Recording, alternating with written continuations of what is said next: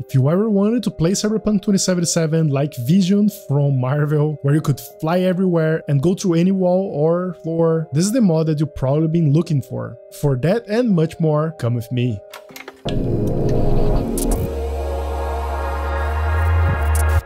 The name of this mod is Free Fly by Keanu Freeze, and just like all the mods I will be showcasing on this video, this one also needs Cyberengine Tweaks installed in order to work, because it is sort of a script for that mod. By the way, Cyberengine Tweaks is no longer available at Nexus Mod, and you can only find it on the GitHub page for the developer. You can find all the links of all that matters in this video description, so check that out. Alright, upon opening Free Fly mod, you'll be prompted to enter your hotkeys for your flight control, like the keys that you wanna use to go up, down, left, right, and so on. So you can set up as you want. I personally use my number pad. Not sure that was the best setup, but that's what I used. So with this mod, all you have to do is press the hotkey that will enable the flight, and you use the keys you assign to do your flight control. You can speed up your velocity, you can slow it down, and whenever you have flying mode enabled, you can clip through walls and floors. That's pretty handy if you want to explore the unfinished realms of Night City. And trust me, there are plenty of unfinished places in this game.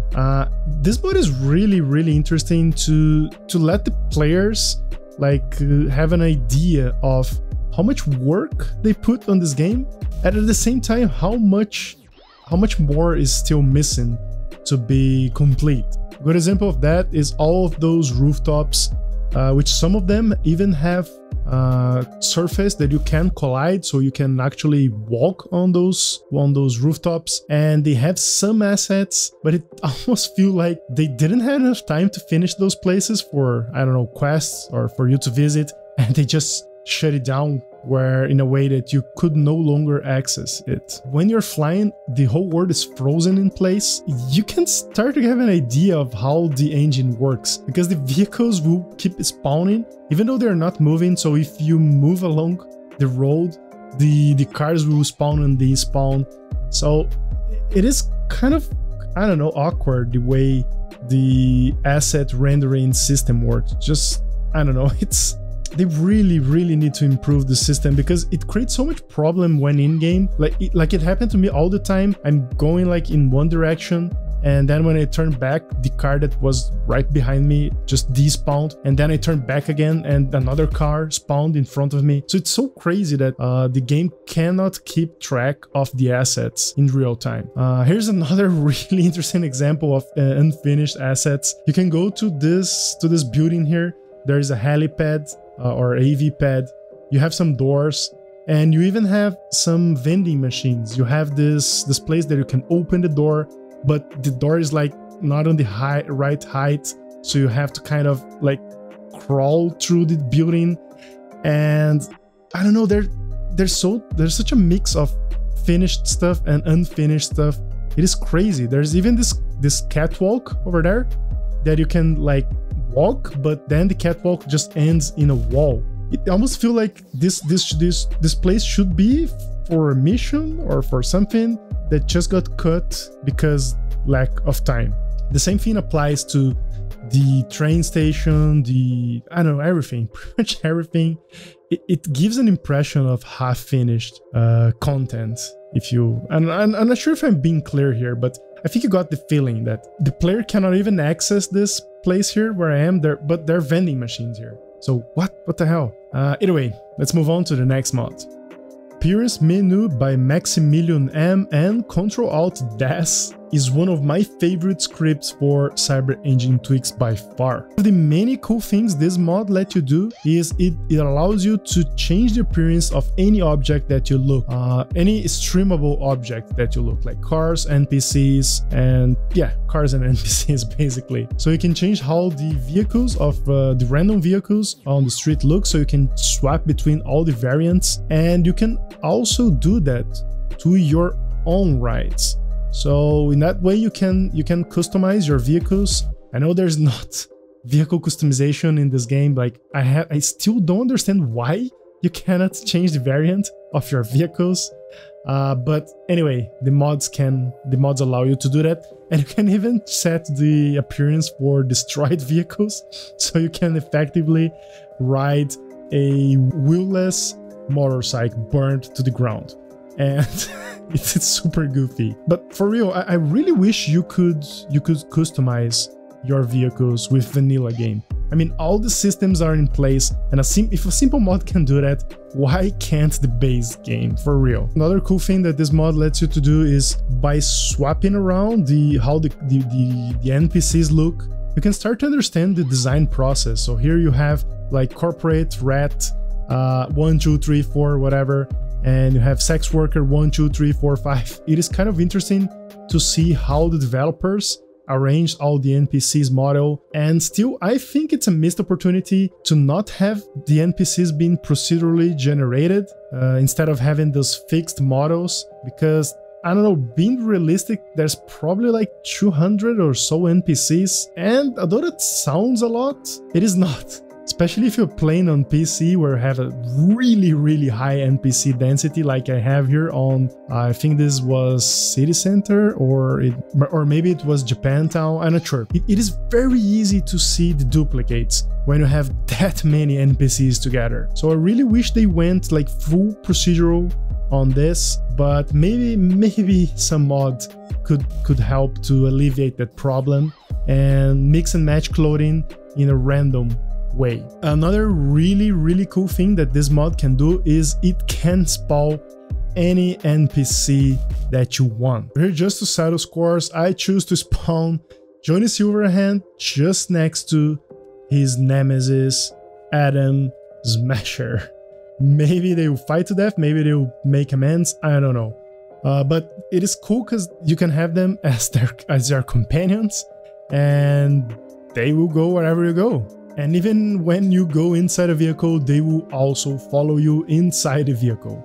Although they will all go through the same door, and that will really create some awkward moments, especially like with Adam Smasher, which probably doesn't have a sitting animation, because I don't think you ever see him seated in any part of the game. So I don't think he has a sitting animation, so he'll just go to the default T-pose and glitch outside of the car. But the other NPCs will have normal sitting animations, and you can take them for a spin on your ride. Another cool thing that you can do is that you can cycle the appearance of the spawned NPCs that you just made.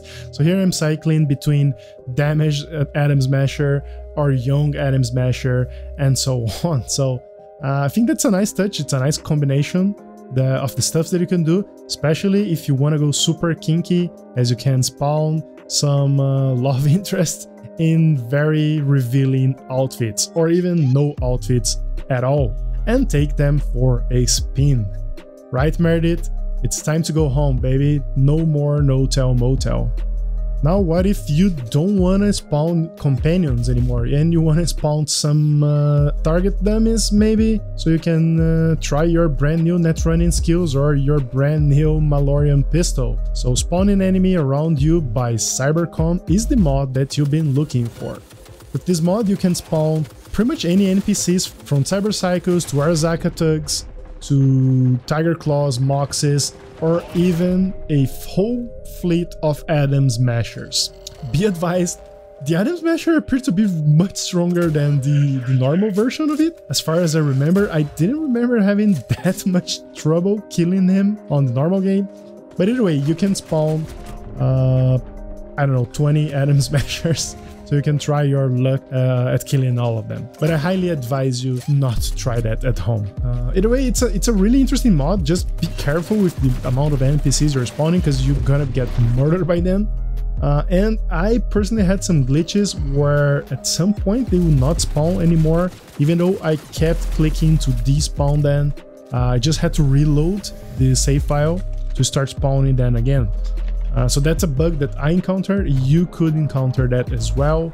I don't know. A cool thing that I noticed is that by killing those enemies, they will give you credits, they will give you addons, and they also drop loot. So you can spawn a handful of cyber cycles, kill them for their loot and for the cash. But to be fair, at this point, if you're already using Cyberengine Tweaks, you can just spawn the loot in your inventory if you want. But I don't know, it is a nice thing to have if you want to try yourself, if you're bored with the game, if you just want to have a very hard fighting experience.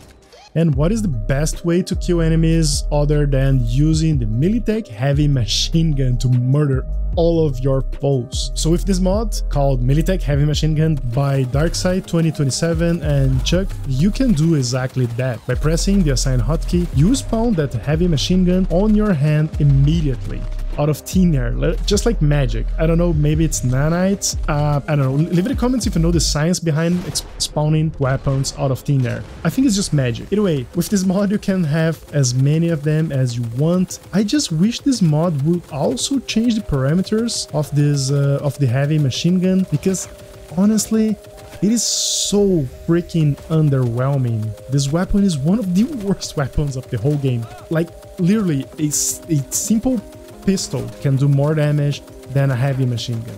I don't know, maybe I lack the skills for use it correctly, or maybe I'm doing something wrong here, but I never wanted to use this weapon in a normal game, let alone having a mod for that.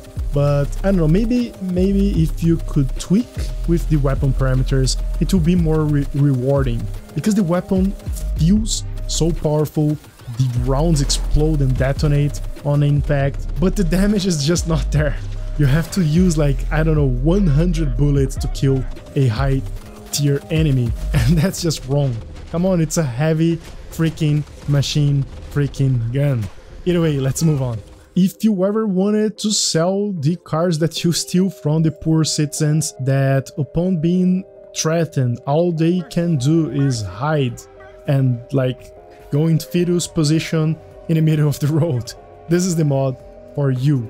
Sell stolen car made by Talon Mook lets you do exactly that. All I have to do is set up the keybinds on Cyberengine Tweaks. I set them for 1, 2, 3 on my numpad, 1 for yes, 2 for no, and 3 for talk. And just get inside any car anywhere in Night City and just drive to Dakota, the fixer of the Badlands. You can find her on this garage, on this location here on the map. If you haven't known that, all the shaking hands icons in the map are fixer locations. You can visit all of them. By the way, pay a visit to Regina. Her place is really dope. Either way, moving on, if you drive the stolen car to the garage, you just enter the garage. Normally those doors will be closed, but this mod opened them up, and you'll be asked if you want to sell the car for 5,000 addons. Just hit accept, leave the vehicle, leave the garage, and the money will be transferred to your account. I'm not gonna lie, this was really funny and interesting to do at the first 2 cars that I sold, but it got boring very quick, because it's first, the spawning system for vehicles in Cyberpunk is super lame. Secondly, all the vehicles have the same price, so there's no incentive to find like more high-end tier cars.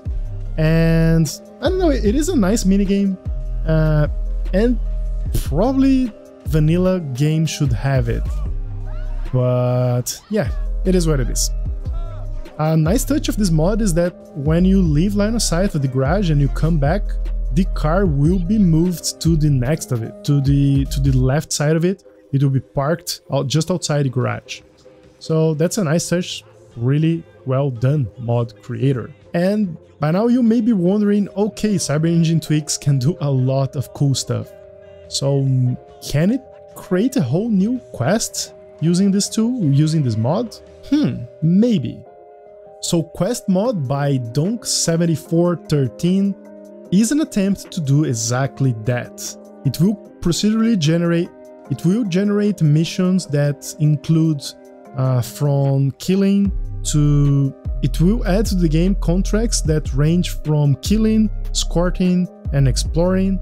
However, I tried a version of this mod that was from February the 5th, and it was really bad. And I don't want to sound like a jerk and criticize the mod creator, but I couldn't finish a single quest with this mod, because the spawn system was so glitched that I could either not find the enemies that I were supposed to kill, or they wouldn't spawn inside buildings or they wouldn't spawn on the air.